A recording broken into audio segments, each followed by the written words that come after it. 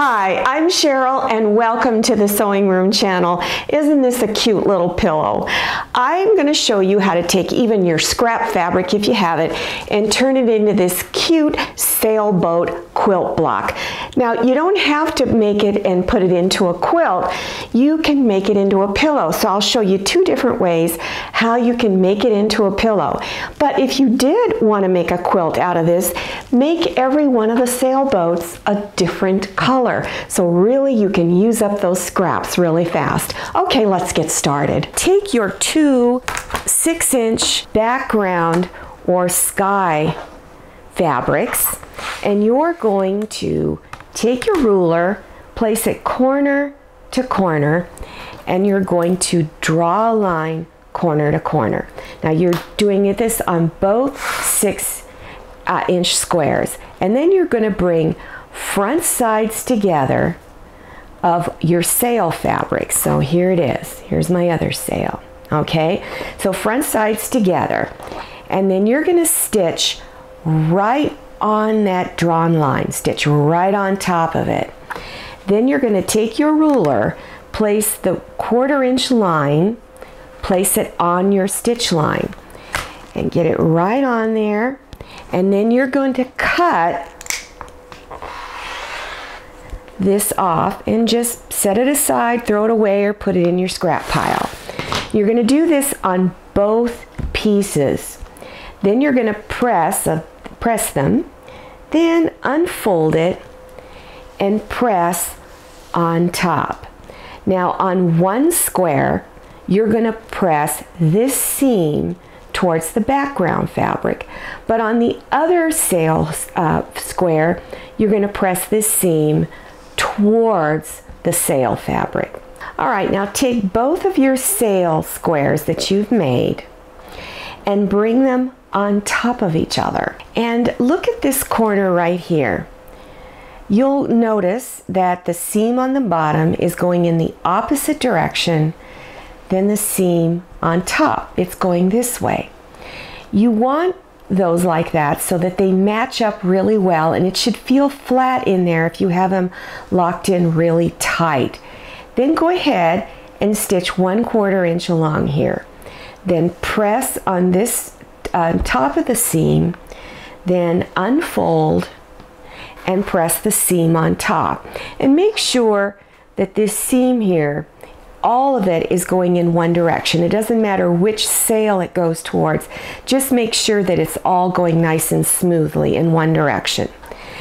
Now take your 2.5 inch by 5.5 inch piece of background fabric.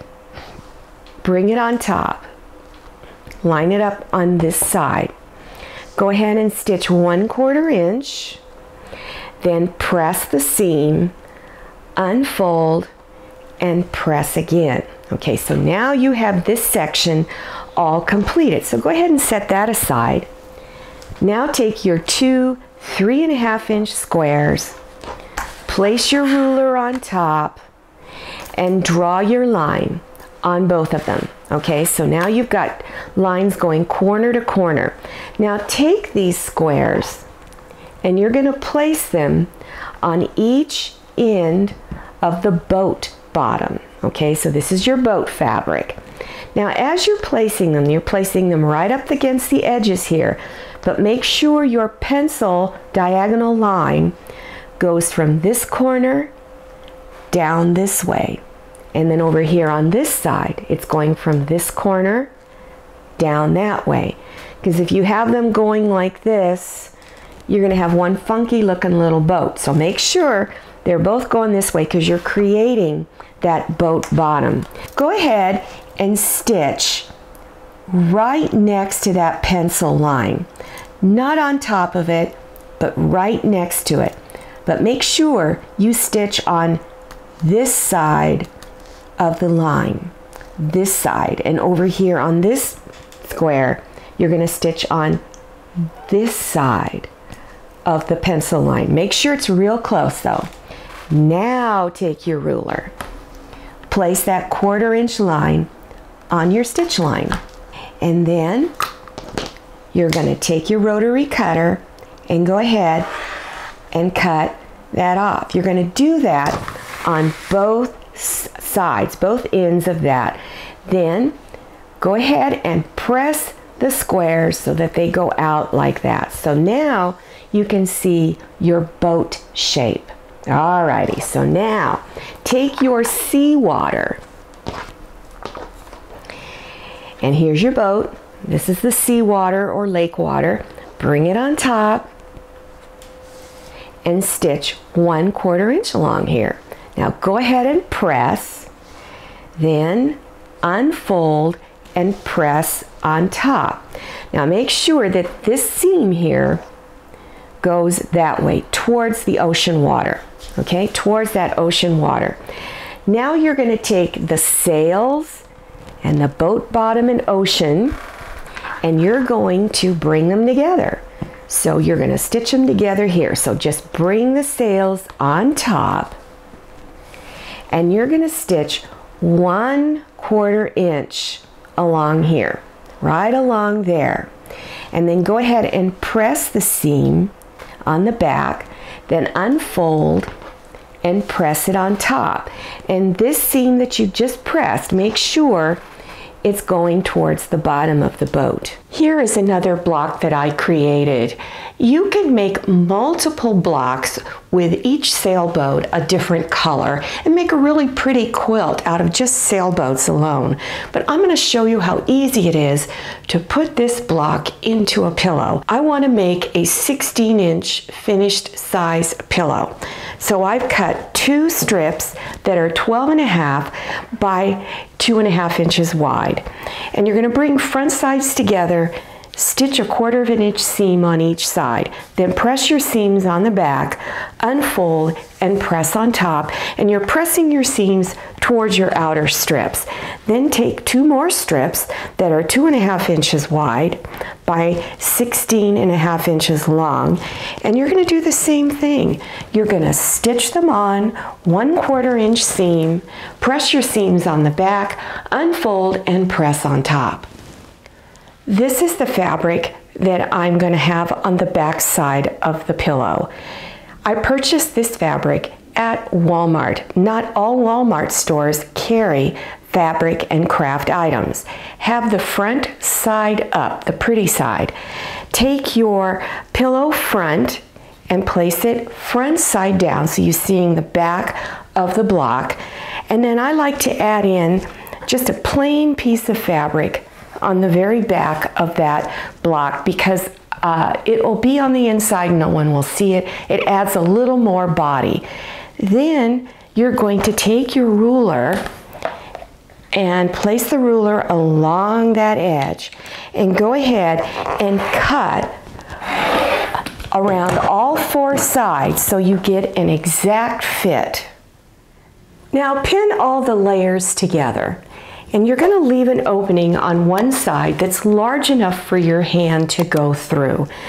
So I've got a pin here and of course all around the edges, but I placed 2 pins here. And for this reason, you're going to back stitch here at the 2 pins and back stitch here. So begin stitching here, stitch a 1/4 inch seam around all 4 edges. When you come back to the 2 pins, back stitch. Remember, do not stitch over your opening. Trim some of the excess fabric off at all 4 corners. You're going to go out about 1/8 inch from this corner and trim it off. Trim a little bit on 3 sides, here and then here. Again, do this at all 4 corners. When you're done, your corners should look like this. Now reach in through your opening and begin turning it front side out. After you've turned it front side out, go ahead and reach inside and poke at all 4 corners so that they come out. Then you have a couple of options for finishing it off. You can go ahead and take your polyfill polyester stuffing and insert it in and begin filling the pillow. Make sure you fill in all the 4 corners first and then begin filling in the rest of the pillow. Or let me show you one more option. Place pins around this seam here to hold it in place. Then again, you're going to leave an opening right here. So start stitching here and back stitch, and just stitch in the ditch. That's where you stitch between the two pieces of fabric. So just stitch in there around all four sides. When you get to the two pins, back stitch. This is the filling that I'm using. It's called Polyfill Ultra Plus.